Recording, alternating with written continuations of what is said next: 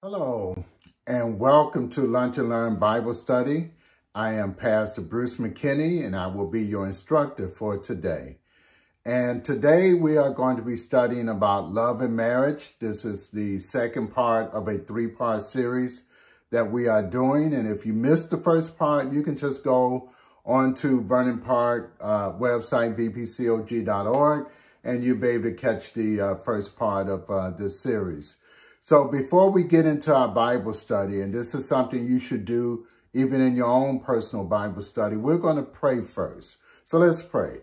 Dear God, we thank you for this day. We thank you for who you are and what you are in our lives. We pray, dear Lord, that you open up our hearts, our minds, and our understanding to what it is that you have for us today, Lord. In the mighty name of Jesus, we pray. Amen. So we're going to go on and get into our study. But before we get into the actual Bible, we're going to talk a little statistics. I have this particular slide entitled Holiday Love. And in that, during my research, I found some information that said that 40% of all engagements occur between November and February. So I call that holiday love. And what happens in those months? Well, November, you have Thanksgiving. And December, of course, you have Christmas and actually New Year's Eve. And then January is New Year itself. And then February, you have the ultimate romantic day, which is February 14th. And I just want to give a reminder to the brothers who are married that you don't want to forget this day. And even those who are engaged or dating, you don't want to forget this day. Don't blow it, okay? So just want to put that out there. So we're going to go on into our Bible study. We're going to look at Genesis, the 2nd chapter, the 22nd verse. And it reads like this.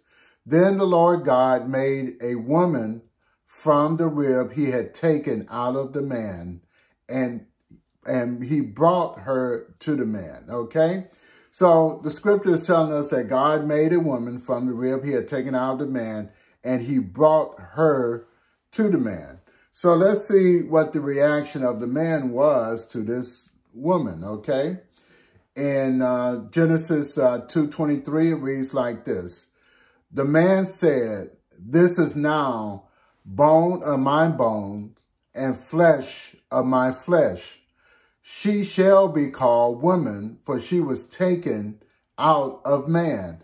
So notice Adam's reaction. I have here, evaluate your relationship. The man said, this is what he said about the woman that God had brought to him. This is bone of my bones. She came out of me. It's something in her that was in me, that's in me. And he says, and flesh of my flesh, she resembles me. She looks like me. She shall be called woman, for she was taken out of man. Now, what I want you to understand, a few verses ahead of this, in particular the 20th verse, God had Adam to name all the animals, and Adam named all the animals.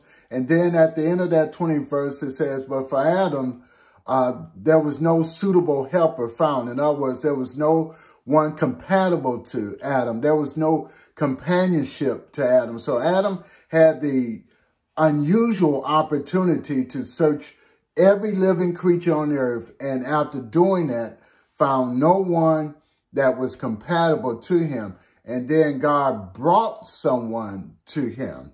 And there's a message in that. We'll talk about that next week. But God brought the woman to him, and his reaction was he evaluated the situation. He looked at her, and he said about her being resembling like him. She came out of him, flesh of my flesh. And then he said, this is now, meaning finally, out of all those animals that I named, and here's a creature that is compatible with me. So let's go on, okay? And we're going to talk about evaluate your relationship. And I'm talking in particular to those couples that are engaged or dating and may be moving toward a more serious relationship. Let's take a look at some things that you should be evaluating about your relationship. The first question I have, is there something about you that is in this person. Remember, Adam said, this is now bone of my bone and flesh of my flesh. Okay, so is there something in this person that is about you, that is in you? Okay, do they have similar tastes in things? Do they have similar goals in mind? Is there, do they have certain passion? Are you both saved? Things of that nature. You're looking at this point to see where the similarities are. And the next question is very similar to this. In what ways are you compatible? You and your fiance compatible? In other words, how do you all connect? Okay, how do you, how is it that, how is it that you and this person are able to work with one another? You're compatible. Right now we have a lot of different devices that we have. Some people have one product and some people have another, but you can't always take something that's made for one product and put it with another, because what? It is not compatible. It's not made to work with that. So is your fiance compatible with you? Someone that can work with you and things of that nature, okay? And then there's this question, in what ways are you all different? What is different about you all, okay? You need to evaluate those things.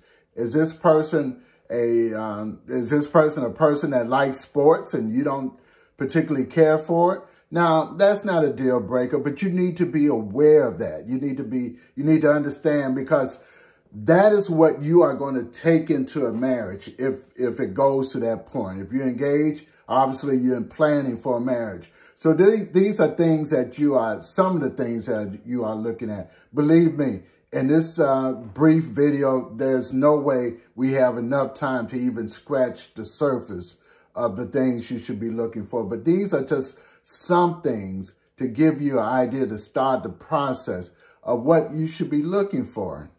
So let's go on.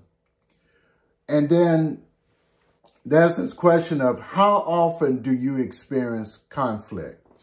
Now, let me tell you, with human beings, there is going to be conflict, whether it's intentional or unintentional.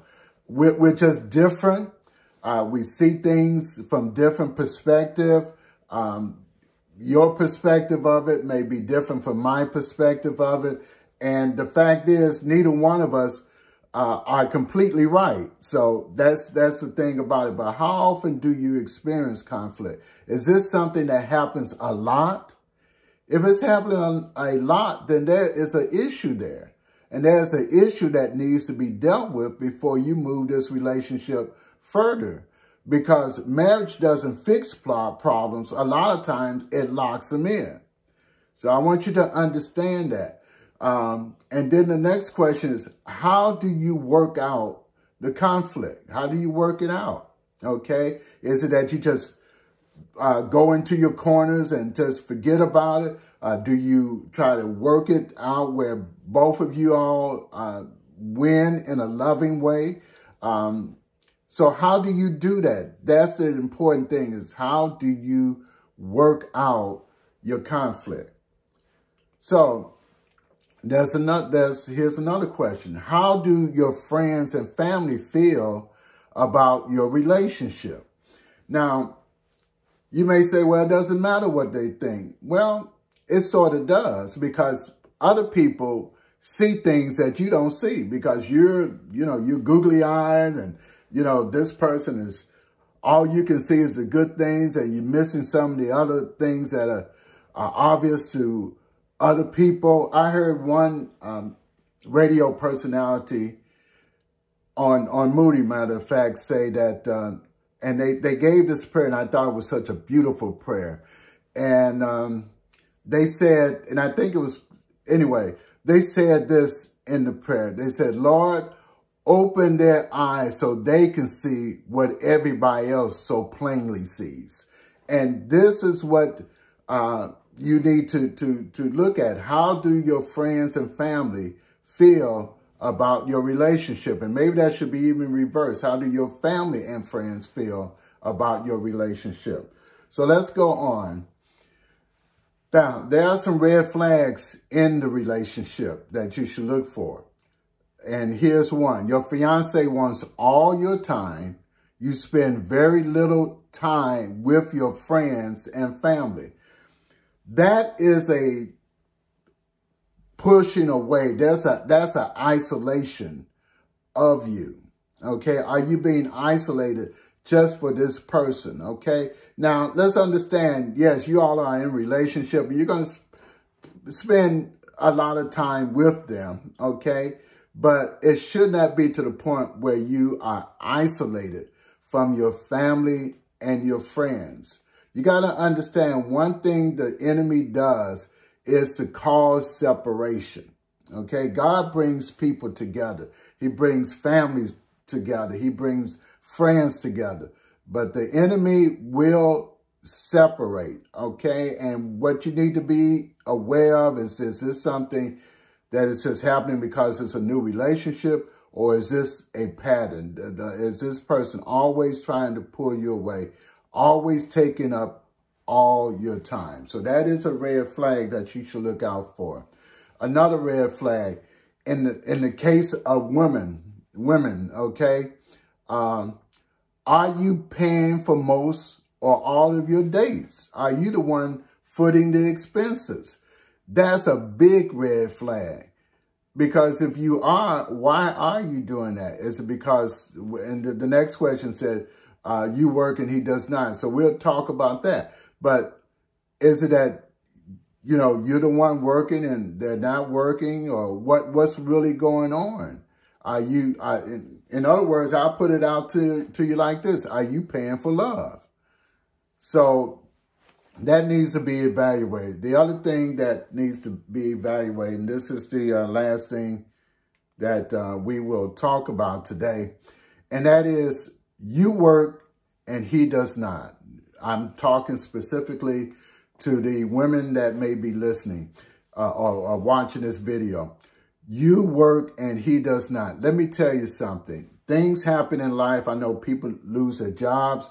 I have lost jobs in the past, and my wife has worked for a while and took care of things until I can get back on my feet and everything like that. But those are temporary situations.